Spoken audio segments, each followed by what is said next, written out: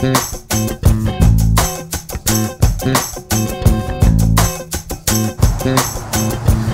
is a Haas SL30? Haas SL30. What is it you guys did to it? Everything so far. I mean, this motor back here is off of another one that didn't work properly. And we took the one off of this and put it on the other one to get it running so the customer could see it and they were happy with it. And they bought it, but I put the bad one on, I don't even have a plug on it. Put the bad one on here and I'm not thinking it's gonna work.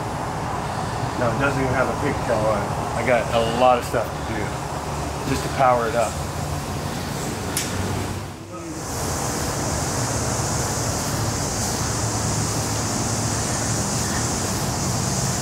Screwdriver.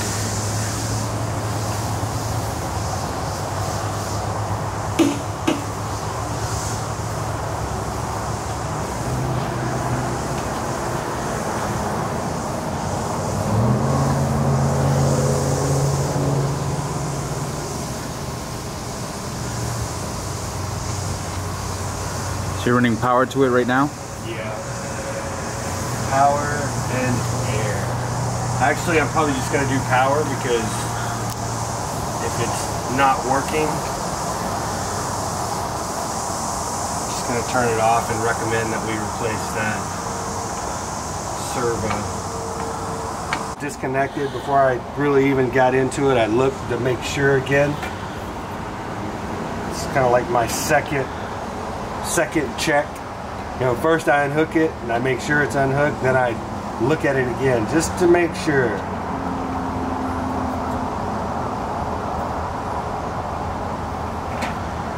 These are the boards that control the memory and everything, so if something's not hooked up properly, if it's not booting up properly, it'd be in here.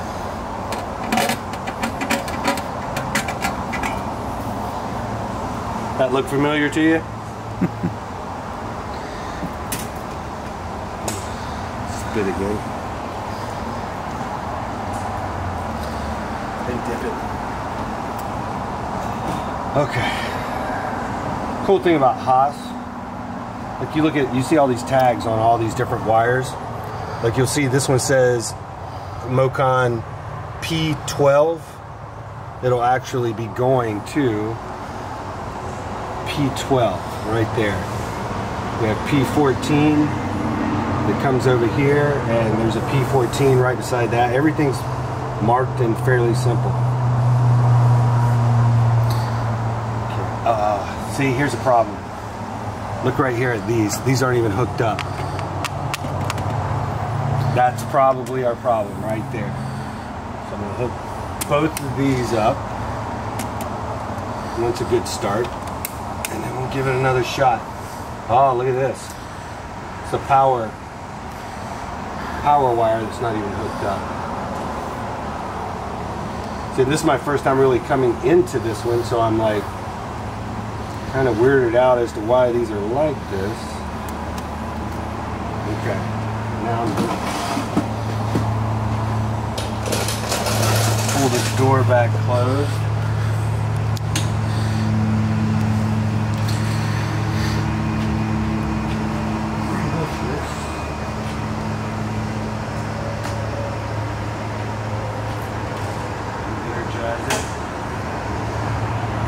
Back around front.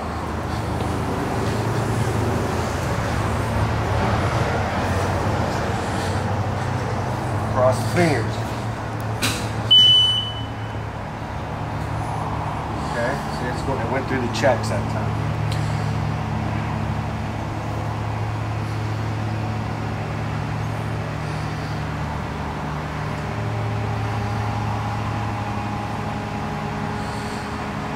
Servo is off. Screen perfect. It works. Does it turn on and everything? We're gonna find out in a second. Every time now, I got to get air to it though. So all that pressure is building.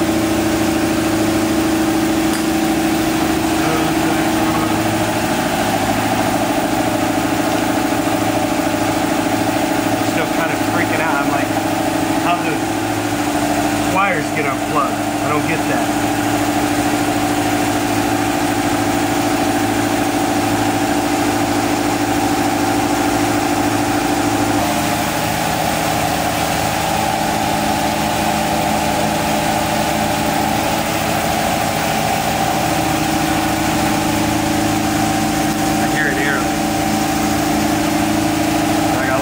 pressure build up, then I can turn it on.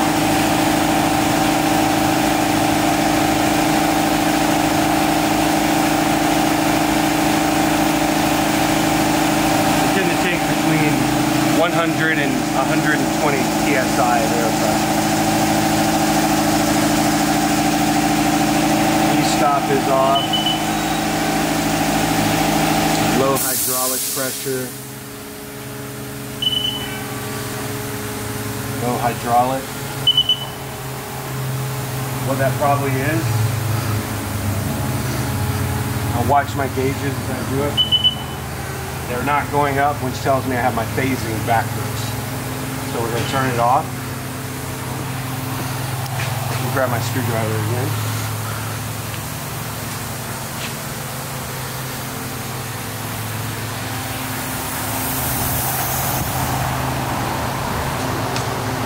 Here, do my second check, because I always double check myself when it comes to this electricity. I do. I'm bad about it. I mean, it's like, that is like one of the fears. I always think about what could go wrong.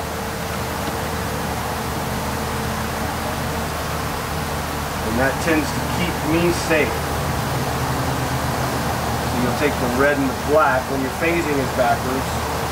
And I probably could have told beforehand, once I started it up, they have a, if your phasing is wrong, there will be a red light off to the right. And if it's correct, there will be a green light to the left. Haas is good enough to do that for you. Most machines don't have that. You have to gauge whether or not the pumps are moving backwards or things like that.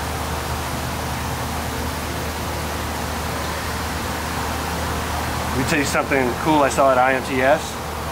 They have, Haas was intentionally crashing a mill to show off this new, I guess new software that they have that will detect the crash, and it does a full reverse, like within milliseconds, which may not save your tool, but it will save your spindle, which I think is pretty cool.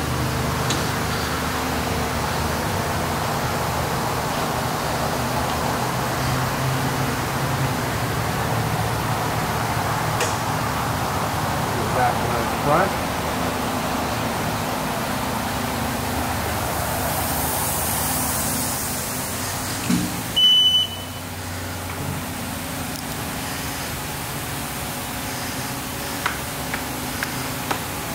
You excited? Oh, I just cheering the machine on, making it. If I act like I'm happy, maybe it'll be happy and it'll do what I want it to do. Servo is off. Servo's off. Reset it. Low hydraulic. I'm not getting anything on my gauges. See, when they sit for a while, the hydraulics may not want to come up. You just got to keep doing it. I'm not getting any pressure right here though, because I got a leak. Hydraulic leak. And how do you fix the hydraulic leak? First you have to figure out where it's coming from, what is actually leaking. And lucky for me, they've already put this panel back on, but you can look down here. Yeah. So someone didn't hook something up. Like they cleaned it here. Okay. How long does the SL30 like this usually take to repair? Trying to think when we actually got the 5 that we had. If you focus on it, it should take about a week to totally clean it up, go through everything, make sure everything works, and just take care of its needs. Make sure it's happy.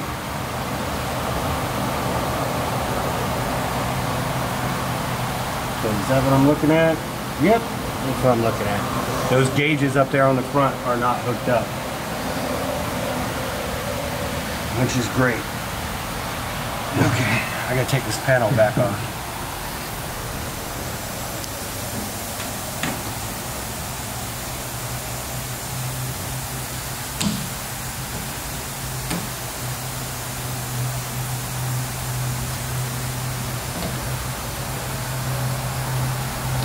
So you're connecting both the chuck and the tailstock. Yep, hydraulic lines. These are just lines that come off the main hydraulic body that feed these gauges so we can know what kind of PSI we have on them. And the PSI for the chuck and the tailstock is both adjustable depending on how, like the chuck would be how much clamping pressure you want to clamp down on the part. Tailstock, how hard you want it to come into the part.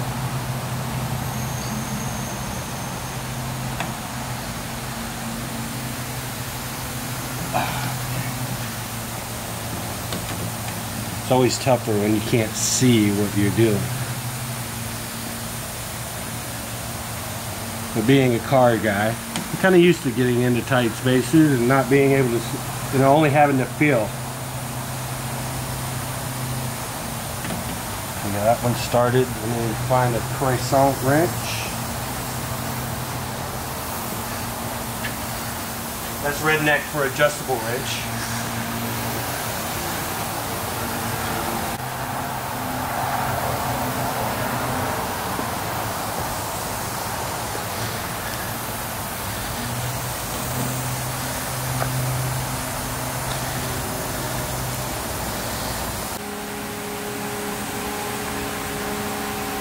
Both of those are about 300 PSI. What's up? Let's see. Little light. Okay, let's do a power up, see what happens. Door is open.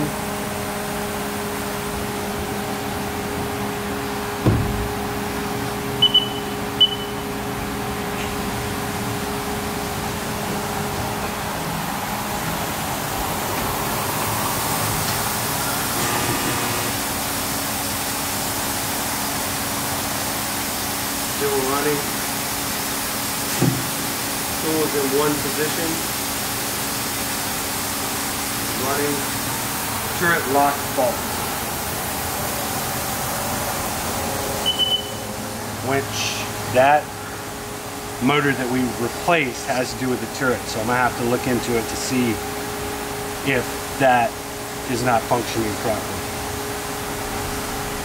Okay.